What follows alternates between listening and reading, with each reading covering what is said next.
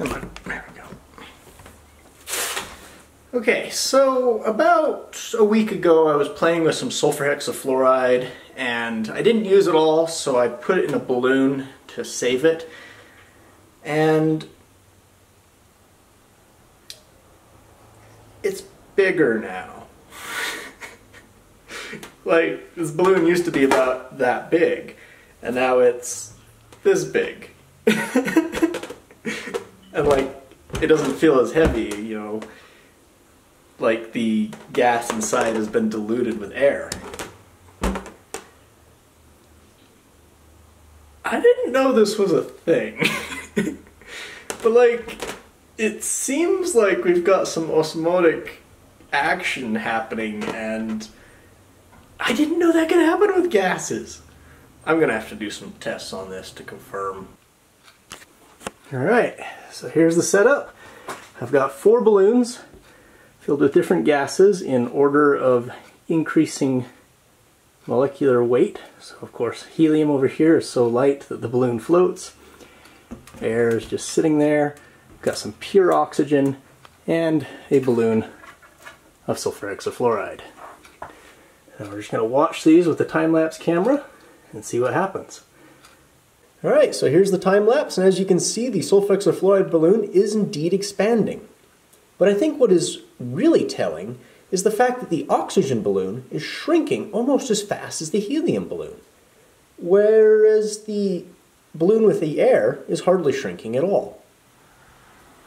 Alright, so the hypothesis is, since there's 100% oxygen inside the balloon and 20% oxygen outside of it, there's a gradient so that the oxygen will want to diffuse out into where there's less oxygen. Another way to put this is there's a fifth of an atmosphere of oxygen outside and 1 atmosphere of oxygen inside, so that's a pressure differential of like 10 psi. So the oxygen is going to leave the balloon. But what if there was 100% oxygen outside the balloon as well? Well, then the balloon should noticeably not shrink as rapidly. So I got me a jar here, as you can see. I'm going to suck out all the air, which I have begun doing. You can probably see how this apparatus is set up. I got a splitter here hooked up to my torch so I can put in pure oxygen, cap that off, and then I can inflate the balloon using the torch, letting off the pressure as I do it so the pressure will be equalized to 1 atmosphere, which is about 12 pounds per square inch here. This will probably take a while because of the small tubings. And then of course I'll have a balloon filled with oxygen, sealed in the same way as that one,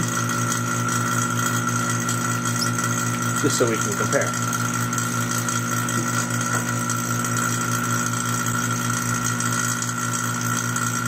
Need something heavy to put on top of this to keep it sealed. Because right now the atmosphere is keeping it shut, but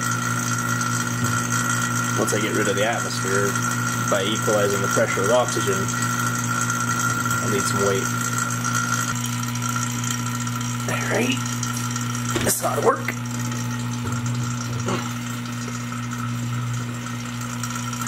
It's quite heavy. Pull this down so we can watch things now that I've hidden the tubing. Let's turn that off. Turn it to the oxygen, and we're going to give it the gas. That balloon should shrink. Yep.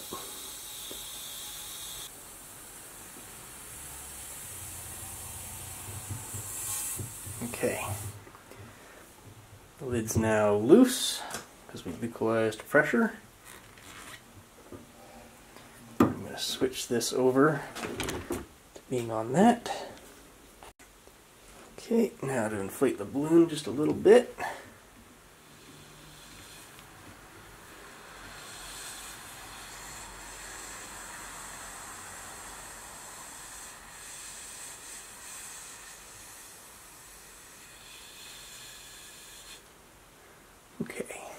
looks about the right size.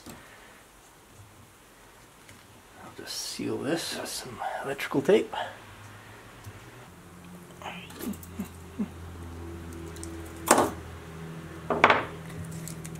Definitely, I will have more oxygen in the chamber than there is in the air normally. I moved it into my fume hood just so that I have a better light. There's the two balloons about the same size. One surrounded by oxygen, the other surrounded by air.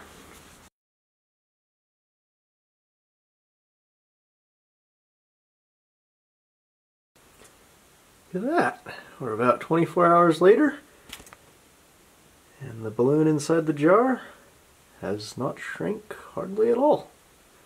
Having an oxygen atmosphere surrounding the balloon keeps the balloon inflated for longer. Just so that I'm doubly sure, let's remove this weight and let's just let the air get into the jar. That way it's no longer pure oxygen. Let's replace the weight and see if it suddenly starts shrinking faster. It should. Oh, come on. There we are. Just leave that there. I'll switch back to the time lapse.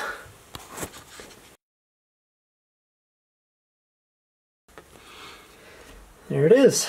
It definitely shrank. I didn't leave it as long as this balloon, but it definitely did. And watching the time lapse, you could see it shrink fast and then slow down as the oxygen concentration increased out here. Exactly as I would predicted. So now let's see what happens if I fill a balloon most of the way full with the sulfur hexafluoride. Will it expand as it absorbs oxygen until it bursts? See, I'm using a smaller balloon here. These are only the 7 inches instead of the 14-inch balloons. That way I'm using less of the gas and don't have to bury as much charcoal to offset my greenhouse potential here. So yeah, just got a time-lapse camera on it. See how long it takes to burst. I filled it up at noon, so there you go. This time-lapse makes me suspect that if you inflate a balloon slowly, it can get to a larger size before popping than if you inflate it quickly. If you see the balloon bouncing around a little bit towards the end, that's because some moths got into the lab. Also, the clock seems to be having some issues, so I'll leave the timestamp on the video. It popped! So, the clock. I don't know what's wrong with it. Yeah, it took a couple of days, but it did it. See, I put an argon balloon next to it. You see, argon has deflated. Sulfur hexafluoride balloon expanded till it popped. So based on my observations, this is what I think is going on. So first of all, the balloon is made out of a rubber polymer. If you zoomed in on it on the atomic scale, it'd probably look a lot like this ball of twine here. You know, it's basically made of a bunch of little chains of molecules. Very similar to this. And the gas molecules be about this size in comparison. So popcorn kernel here. And the gas molecules, you know, they're zipping around at, well, on average, the speed of sound. And so they're slamming into the balloon. You know, they impart momentum when they bounce off, so that produces a pressure whenever they hit. You know, a force over an area, that's pressure. But the balloon, of course, is, you know, it's made of this rubber polymer, so, you know, it's loaded with holes, really. And occasionally, when the gas molecules are bouncing around, they'll be able to find a spot and they'll go into the mess of polymer.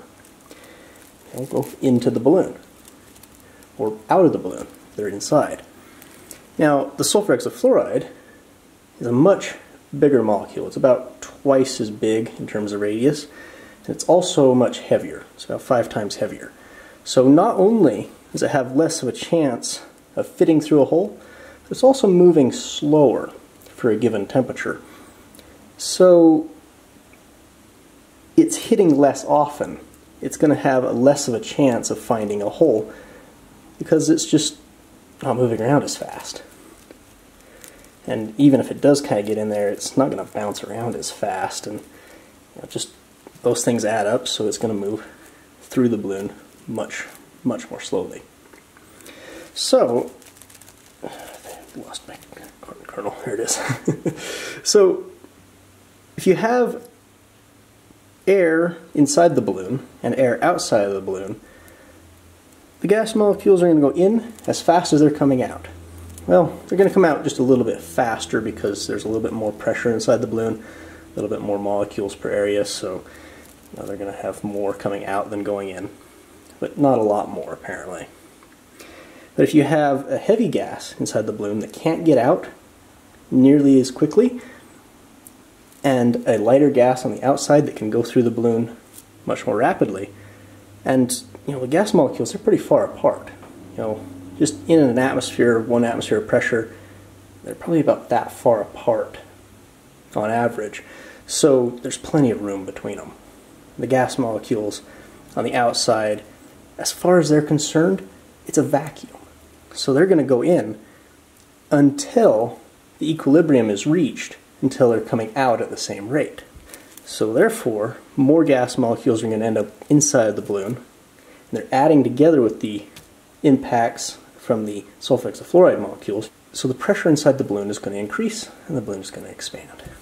I thought that since argon is a bigger, heavier atom than what is on average in the air, maybe the argon balloon would expand, just like the sulfur hexafluoride did, but it did not. So it tells me it's not heavy and big enough to make a difference. So it's been, gosh, over a year since I first put these balloons here.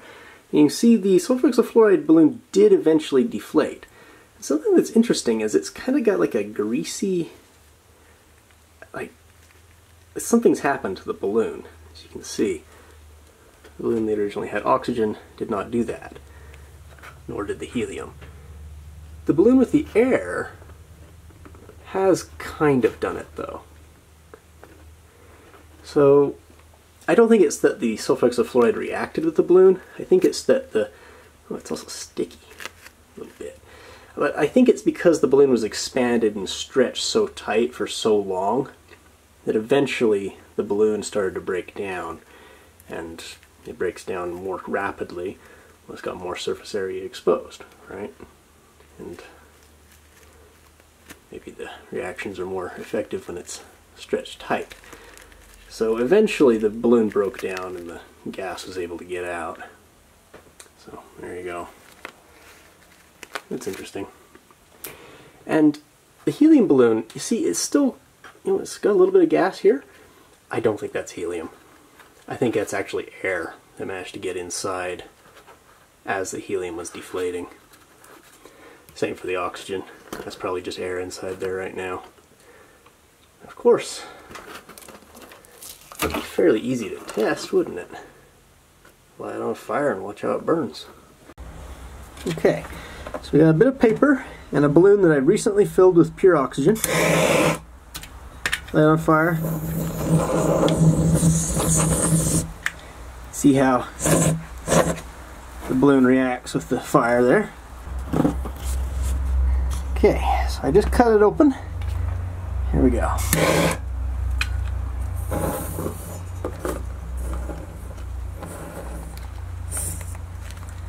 See, it didn't accelerate the combustion. It's pretty much just like blowing air onto it, because that's exactly what I was doing. So there you go. If you have a balloon that's deflating, gas is leaving the balloon, but gas is also going in. Now that's cool. I didn't know that. Now I do. And so do you. Hope you enjoyed. I'll see you next time. I guess I have to bring this up because somebody is probably going to accuse me of stealing video ideas. This happens a lot. But another great channel that I highly recommend, Applied Science, has also done a video on this similar topic some time ago. And in response to that, I'll point out that I started working on this video long before that one came out.